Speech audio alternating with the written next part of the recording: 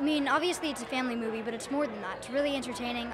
People watch movies to be inspiring, like I said, and it's very inspiring, very entertaining. But there's something for everyone, there really is, and it's more than just a kids movie. Well, obviously working with a dog is going to be super fun and amazing. Like, he lightened the mood on a set, but there was one scene in particular where he was supposed to rip the blanket off me, and he wouldn't do it. So we were there for like 2 hours, and it was like actually desperately wanting him to rip the blanket off me. It's like the original, but it's more. It's not just a copy.